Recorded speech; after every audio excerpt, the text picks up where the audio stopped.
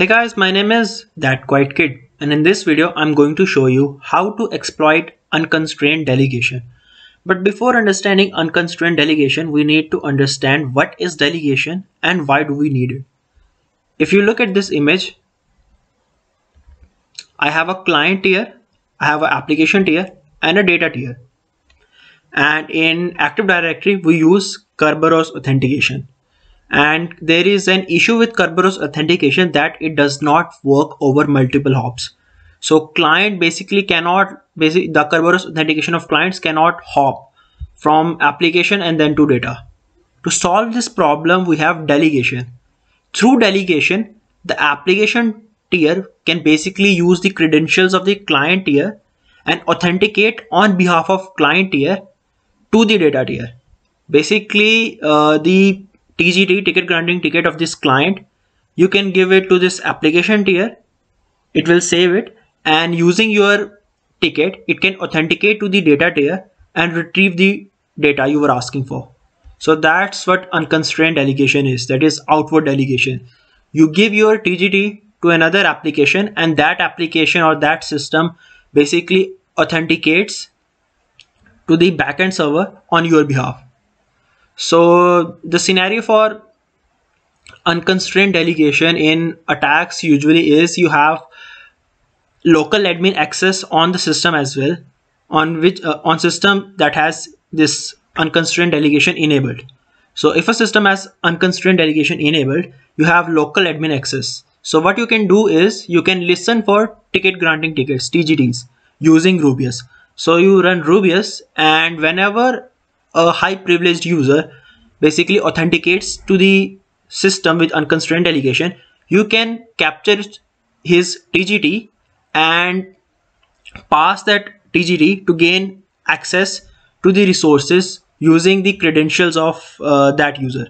Let's say you have, in my system, in my lab, I have this Windows 10 system which has unconstrained delegation enabled.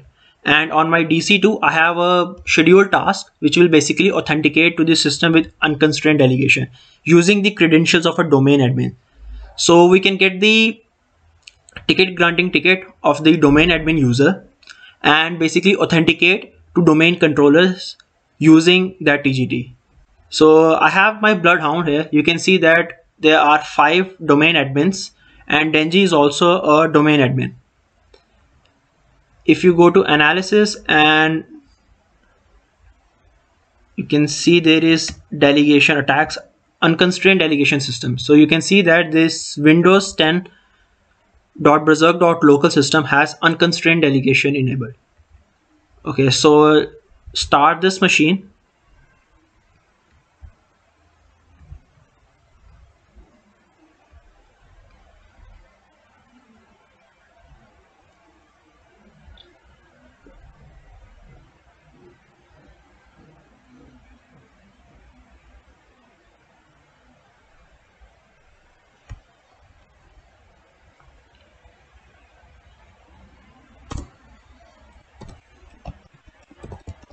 So That Quiet Kid is a domain user which has local admin access on this Windows 10 system as well.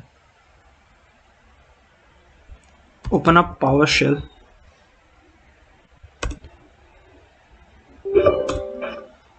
Open a run as administrator because you are a local admin on the system. Go to C drive users, That Quiet Kid.berserk downloads. Okay.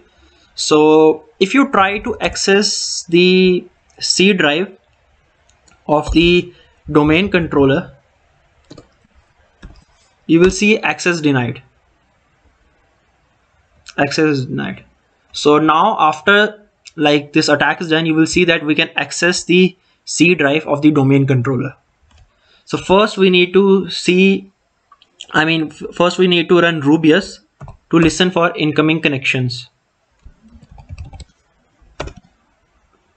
We need to start this DC2 which has a scheduled task running. As soon as the system starts up, it will authenticate to the system, and that way we will catch its TGT. Monitor/interval. Another way you can do this is if you have print nightmare, a system which is vulnerable to print nightmare. So we are listening for TGTs.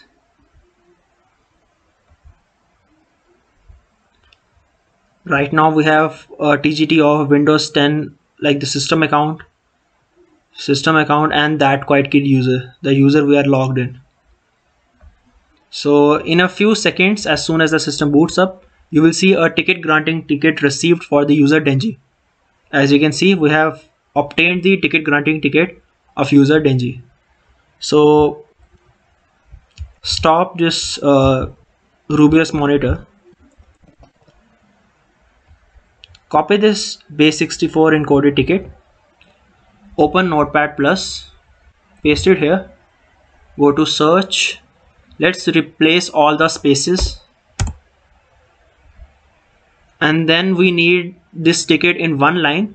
For that we use /h */R and replace, so that you have this output in one line. Copy this ticket. Now we need to cache this ticket. If you do klist, you might see we have that quiet kid, we have that cache tickets of that quiet kid user that we are logged in. But as you can see that through Rubeus we have obtained the TGT of the domain admin user Denji. So now we need to cache this ticket. We can do this using Rubeus, pass the ticket /ticket, paste it, press enter. Now do klist. We have cache ticket of the user Denji. So in the beginning, if you remember, when you tried to view the C drive of the domain controller DC1, we got access denied. Now if you try to do it again, you can see we can now access the C drive of the domain controller. Log in, Enter-PSSession ComputerName DC1. Who am I? As you can see, we are running in the context of Denji user, that is a domain and admin user, and now we can basically log into the domain controller, run commands as that Denji user. So this is one of the scenarios of unconstrained delegation, in which through phishing or some way you basically get a domain admin to authenticate to a system, and that system has unconstrained delegation. If that system has unconstrained delegation, only then you can capture the ticket granting tickets of anyone who authenticates. So if you have a system with unconstrained delegation, and this is important, and you have local admin access on that system. If you have local admin access on a system, only then you can run Rubeus, because the monitor option in Rubeus requires elevated privileges. So you require a administrative, like local admin access on the system with unconstrained delegation to listen for incoming TGTs. So attack scenario again, we will go through it. You have a system with local admin access. You have a user that has local admin access on a system, and that system also has unconstrained delegation. Because it has unconstrained delegation, anyone who authenticates to the system, we can basically capture the TGT of that user. So I have a scheduled task running which will authenticate to the system. As you saw, we captured the TGT of Denji user using Rubeus, pass the ticket. We basically cache this ticket, and after that we access the C drive of the domain controller as that user. And we have also like session on this DC1 now. So that's it for this video, and thank you for watching.